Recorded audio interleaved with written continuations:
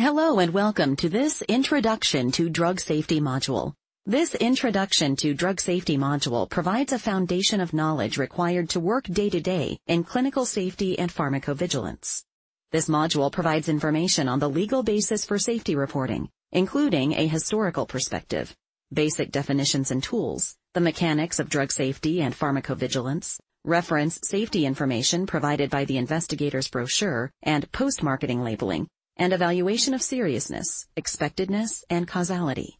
Upon completion of this module, learners should be able to discuss the history, principles, and regulatory framework for clinical drug safety, define terms used in day-to-day pharmacovigilance work, describe a typical company drug safety unit and the path of a case from start to finish, explain reference safety information provided by the Investigator's Brochure and post-marketing labeling, explain the assessment of seriousness, expectedness, and causality of adverse events. This module is organized into the following lessons.